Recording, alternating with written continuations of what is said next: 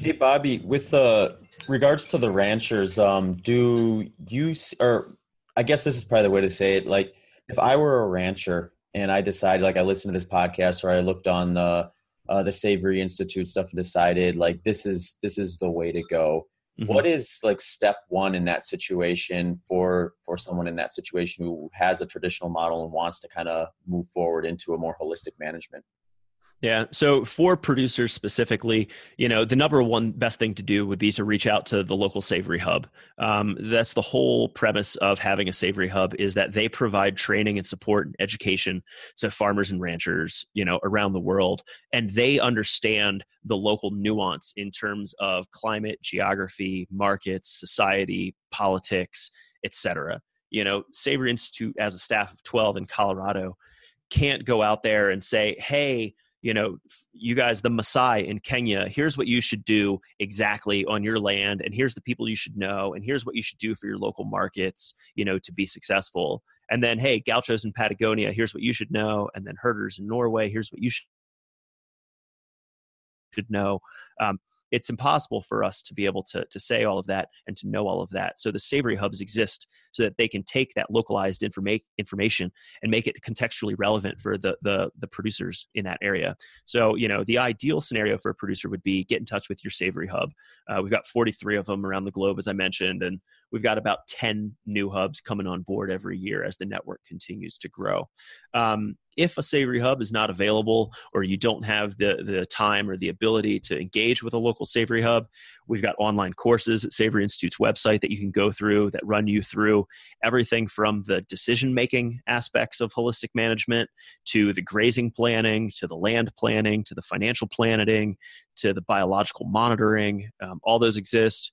We've got ebooks if you just want to, get a quick read on what to do and kind of figure it out on your own.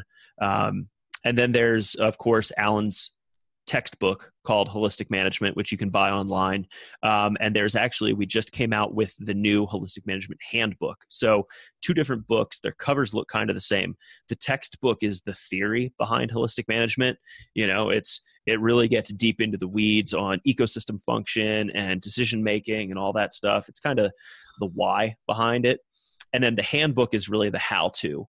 It's worksheets and graphs and charts, and it's just step-by-step processes of how to implement this at the ground level. So I recommend folks getting both of those books together and reading them in tandem if they're trying to change.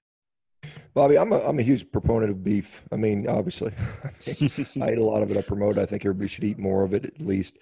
And you talk about agribusiness, and certainly there's no shortage of that in the beef industry. We look at Tyson Foods, we look at Cargill, we look at what is it, JS or JBS, the other food company, the big processors. And when I look at, and I've actually interacted a little bit with the NCBA, and I'm just wondering, because they represent all of beef, and they represent the packers as much as they represent the ranchers, and so there's kind of a maybe everyone's goals are not aligned. How do you guys interact with the NCBA, or do you, or is that something that is maybe delicate to talk about, or what's been their response to what you guys are preaching, or do they even give you the time of day, or what's the deal with the NCBA? So we don't have a specific relationship with the NCBA that I'm aware of, at least. But I would say that we don't exist in conflict with one another. I personally, of course, would like to see everything be 100% grass-fed, holistically managed, EOV verified, out there in the world. That would be my, perfect ideal world. But the reality is, I think you alluded to it earlier, is that even if an animal is going off to be fed in a feedlot, they're still spending time on pasture for the beginning portion of their life. And the way that land is managed, the way that they are managed in that beginning phase of their life as a cow-calf or as a stocker, we can have an effect on that management as well. And so even if someone is running a cow-calf operation and then those animals go off to auction and go off to feedlot, we can still influence management at that earlier phase. And in doing so, we're going to create a more resilient landscape. We're still going to have all those climate change benefits.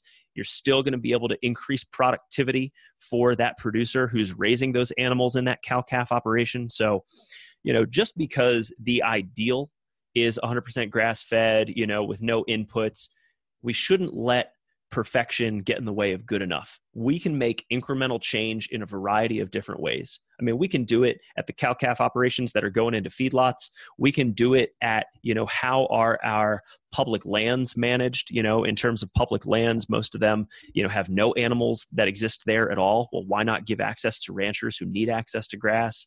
Maybe that can help with fire mitigation. One of my colleagues, Chris Kirsten, he lived in Paradise, California, and he is out there banging the drum about holistic management and getting, producers and brands into the land to market program. And while he was out traveling for Savory, his house burned to the ground. If that land would have been properly managed, if they would have brought in,